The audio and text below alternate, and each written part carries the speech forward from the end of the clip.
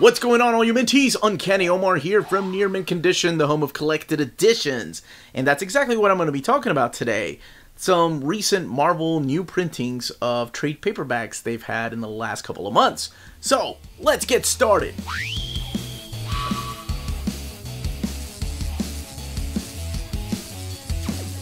And welcome back, everybody. Now, before getting started, I want to give a huge thank you to the folks at Marvel, David Gabriel, for sending us copies of these trades. So, here's the thing. On my channel, I always discuss the books that are coming out weekly from Marvel. I make announcement videos for Epic Collections, Omnibus Editions, Marvel Masterworks, new printings. And speaking of new printings, since the PRH, the Penguin Random House deal in Marvel Comics got together, Marvel has been trying to keep up with new printings of their trade paperback lines. So these are some of the ones that have come out in recent months, and I figured let's make a video so you all are aware as to what is coming back to print. So that's what this video is about, talking about these different series, whether they're random volume numbers or whether they're an actual event that have new printings. So if you've been looking for one particular trade paperback that is missing from your collection, well, hopefully it'll be on this list. So let's take a look at it. The first set of books we're going to be looking at are the smaller scale books. These are geared, I want to say, towards kids, but honestly, anybody can enjoy these. I love this book. This is Thor and Loki Double Trouble, and it is written by Mariko Tamaki and drawn by Guri Hiru.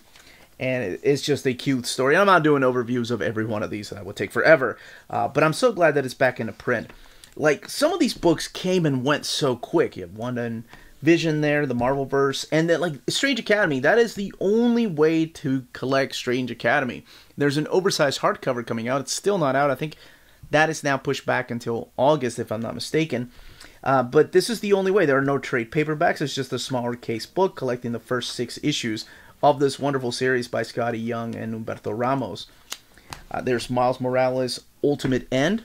So these books, like I said, came and went or have gone out of print, and you may still see them at on your local comic book store or places like Cheap Graphic Novels, Walt's Comic Shop, but they are out of print at the distribution level. Well, not anymore. Now they're back. Next up are some of what I like to call one and dones. So this is like the Vision. That's all 12 issues are collected in here. You don't need to have read anything after this or before this. It's a great standalone story. Secret Invasion was the event by Brian Michael Bendis that is being adapted into a TV show. It's about the Skrull invasion and taking over characters. Marvel, which is a phenomenal series right here. This was, I think, a pitch, if I'm not mistaken, by Alex Ross and Kurt Busiek.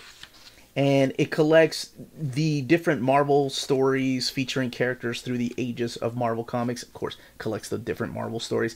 The actual comic book called Marvel. And it's done through the different ages. Now, the book came and went. Like, it just came out in June. And there is a big, beautiful gallery edition of this one. Or, I'm sorry, it's a treasury edition because it is softcover. But this is the trade paperback version. Here's Scarlet Witch, a book that seriously went out of print as soon as it was, I think before it even came out, it was out of print.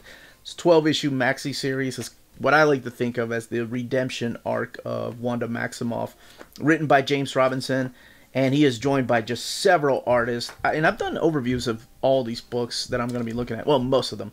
The History of the Marvel Universe. They're reprinting just the standard edition cover. This is the McNiven cover. But the artwork inside is done by Javier Rodriguez. And oh my gosh, like, there's only a handful of people that could have written this. And one of them, of course, being Mark Waid. And that's exactly who got to write this phenomenal story of going in chronological order from beginning to what you think will be the end of the Marvel Universe.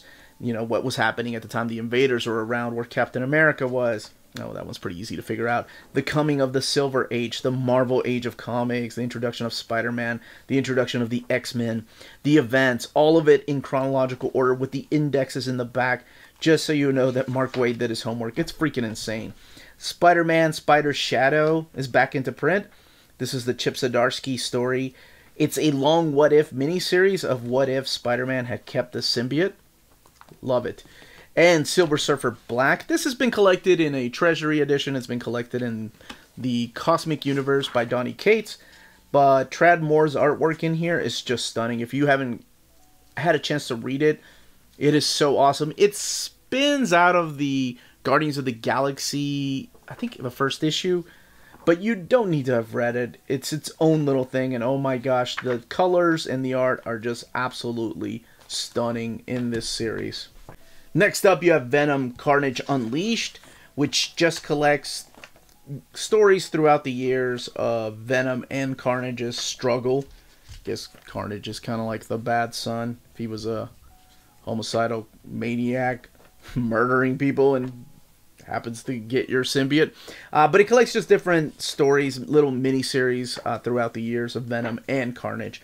And since it's different times, sometimes it's Ben Reilly that plays the role of Spider-Man, sometimes it's Peter Parker, and just different artists and different writers taking on the two characters.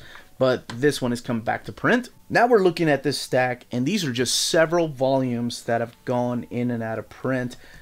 Most recently, Shang-Chi. This was released just last year, and it went out of print. And again, just because a book is out of print, like Eternals, which has been my favorite Eternals run. I've never been a big fan of Eternals, and Kieran Gillen is just killing it. And of course, it helps to have this beautiful artwork by Azad Ribic. Don't know if there'll be an oversized hardcover one day or not. What was I saying? Oh yeah, it doesn't matter if you still find them at cheap graphic novels, Walt's Comic Shop, In-Stock Trades, Dying Breed Collectors, organic price books.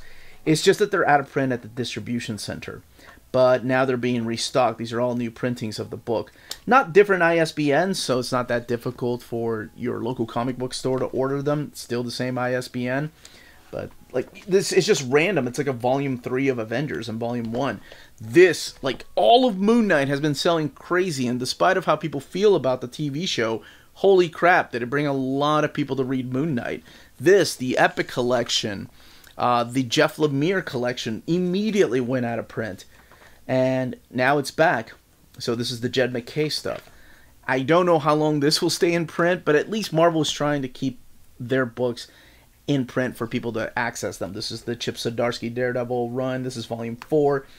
Miss Marvel. So not only do we have G. Willow Wilson's volume 1, you know, this is the series that pretty much introduced us to this wonderful character of Kamala Khan. This is, of course, Adrian Alfona, who did the artwork for Runaways. And this is what the inspiration for the TV show was. But we also get Saladin Ahmed's volume 3. So like I said, it's like volume numbers are just sporadic. It's what they see that's out of print in the distribution level. Cosmic Ghost Rider. This is the Baby Thanos Must Die story arc. Man, that's a dark story. That one here is written by Donny Cates, and I believe it's Dylan Burnett that did the artwork in this particular miniseries. This spins out of the first Donny Cates Thanos series. The Venom, speaking of Donny Cates, volume 6, which wraps up his Venom run, is also back into print. The omnibus is still not out, and I think the oversized hardcover just came out a couple months ago, but now you can get it in trade paperback again. This Dawn of X era is getting some love because the trade of House and Powers of X is back into print. And if you've not read it, do yourself a favor. This starts a whole new status quo for the X-Men, which means they're also reprinting some of the volume 1s, like X-Men. This follows up immediately after House and Powers of X, Jonathan Hickman's run, with Lionel Francis Yu on artwork. And we also have Wolverine, the Benjamin Percy and Adam Kubert run in here. But the anthologies come back to print, and this isn't everything. Like I said, this is just some of the stuff that they've sent me over the last couple of months, and I've been meaning to make a video and figured now's a good time to make people aware of these new printings. Because they've also reprinted a lot of the Dawn of X volumes, and they went back and reprinted volume 1 of Reign of X. So the X-Men are also getting love, as well as Star Wars. Now, even though some of these have been reprinted recently in omnibus format, they're coming back in trades as well, like Star Wars Volume 1 by Jason Aaron. This is Volume 4 of the trade paperback. But not just Star Wars by Jason Aaron, we also have a reprint of Greg Pak's Darth Vader. This is Into the Fire. This is Volume 2 of his Darth Vader story.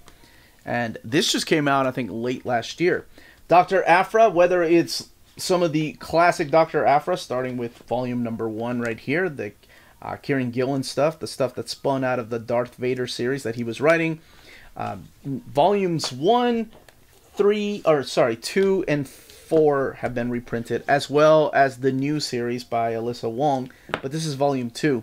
I don't know if volume 1 has been reprinted or not, but volume 2 has, and the newest series, The High Republic. This is the stuff that happens hundreds of years in the past, before the Skywalker saga. And last, but certainly not least, holy crap, I can't believe they reprinted these, because I figured they would just rebrand these as complete collections, but as you can see, this is the Miles Morales Ultimate Spider-Man Ultimate Collection. Volumes 1 and 2. This is the classic Miles Morales stuff of Ultimate Spider-Man. And this is the Ultimate Collection of Ultimate Spider-Man. All of this written by Brian Michael Bendis. So this is the character of Miles Morales that has taken over the role of Ultimate Spider-Man. And this, like I said, has been collected in omnibus format, but these Ultimate Collections have been out of print for years, which should give people hope, you know, people that are missing some complete collections and Ultimate Collections. But the most recent series, the one by Saladin Ahmed, volumes 3 and 5. So 2, 3, and 5 have been reprinted. And these are this is the most modern run.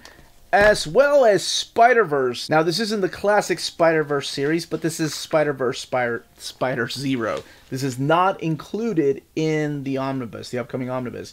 So it collects the Jed MacKay Spider-Verse 1, Christos Gage, Ryan North, and Taran Killam are working on this particular book with Jed MacKay. So this has now come back into print. And this all takes place during the Spider-Verse saga. So this, and I think a couple of other stories, there's a new story that's coming out that's around the Spider-Verse. Those are not included in the omnibus format. But that's it. That's mainly most of the new printings. There are others, so keep an eye out. Make sure, like I said, check out to see if the trade that you're looking for is back in stock or not. But that, as they say, is that. If you're interested in purchasing any of these new printings, don't forget to check out our sponsor, cheapgraphicnovels.com, your online home for graphic novels and collected editions up to 50% off cover price. They have excellent shipping and prompt and helpful service. Check out their bargain deals for up to 90% off cover price. And don't forget that CGN also takes pre-orders. That way you don't miss out on the hottest releases. And they are currently running a special promotion for you Minties. If you're a first-time customer, after receiving your order confirmation email, reply back to that email and let them know Near Mint Condition sent you their way. They will then apply a free shipping promotional credit to your next order in the US. Cheap Graphic Novels, your source for the hottest books with the kind of deep discount, quality shipping, and customer service that will keep you coming back for more. And that is the huge stack for the last couple of months that they have been reprinting. So keep an eye out, make sure you add things. I know like Cheap Graphic Novels does a wish list that will let you know when it comes back into stock. I think that's probably one of the best ways to keep up with what is coming in and out of stock. But yes, if you've been looking for a specific trade paperback, hopefully it's here or it will come back into stock later. Keep an eye out on the channel whenever we do our giveaway. All these books will be part of the giveaway. Thank you all for watching. Smash that like button, subscribe, ring that bell for notification. Check out our Patreon and Spread Shop. Amazing ways to support the channel if you can do so. Everyone stay healthy and safe out there. Much love.